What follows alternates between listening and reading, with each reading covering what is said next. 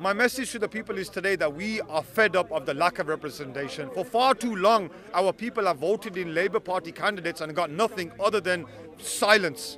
For far too long, our people have had to sit back while millions of our brothers and sisters are being slaughtered at the hands of these butchers, and the Labour Party is the facilitator and the person who is party to this genocide. I have decided to stand in the whole Green Moseley constituency because of the lack of representation, and I am not just standing since last year, 2023. For those of you who know me, I've been on the front line since 2018, risking my own life to defend my people. Whether it was standing against the BJP extremists, whether it's challenging age appropriateness in our schools, whether it's the Kashmir issue, whether it's the nitrous oxide issue, I have always been on the front line at my own cost, and I will continue to speak for the part of my people, inshallah, on the 4th of July.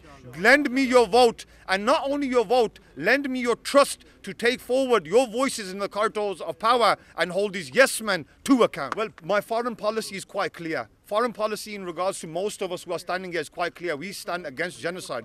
When it comes to local issues, you can see how our areas have been deprived. You can see how we have beggars and vulnerable people sitting at every traffic light. You can see the potholes that we have, and you might say the potholes are insignificant. But when a man who is working hand to mouth and his vehicle falls into a pothole and he has to consider between repairing his car and feeding his family, this is a big problem for our community. Not only that, look at the crime rate in our community. Look at the lack of policing. Look at the child poverty that we have. I will be the voice of the voiceless, and I urge every single one of you, you have a right to question me. You have a right to tell me your problems. And if I do not take and tackle them to the highest corridors, you can hold me to account. So we are here today at the launch of Brother Shakeel Afsar's campaign in Hall Green. The response has been awesome. Let me tell you something. The people are fed up.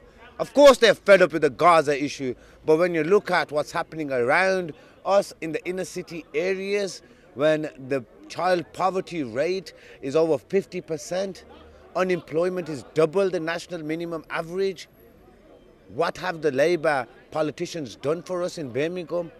I don't see nothing happening.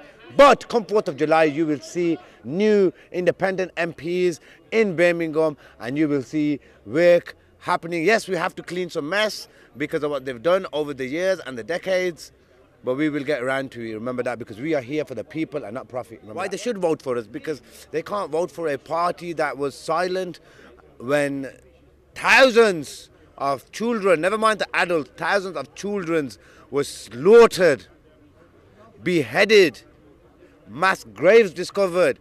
The Labour politicians were silent. We are here, we are speaking, we have been speaking up for the plight of the Palestinians for years, not just for now. You will see the Labour politicians now start talking about Palestine and ceasefire because the election is around the corner. I warned everyone about this before. That's why I did the mayoral election. I wanted to see their reaction. I know exactly how they are. A leopard never changes their spots. So we have boycotted Labour from Birmingham.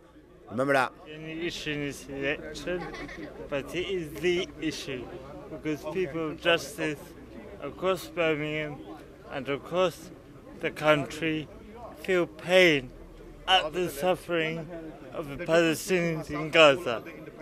However, there are many issues locally that Labour have failed us on.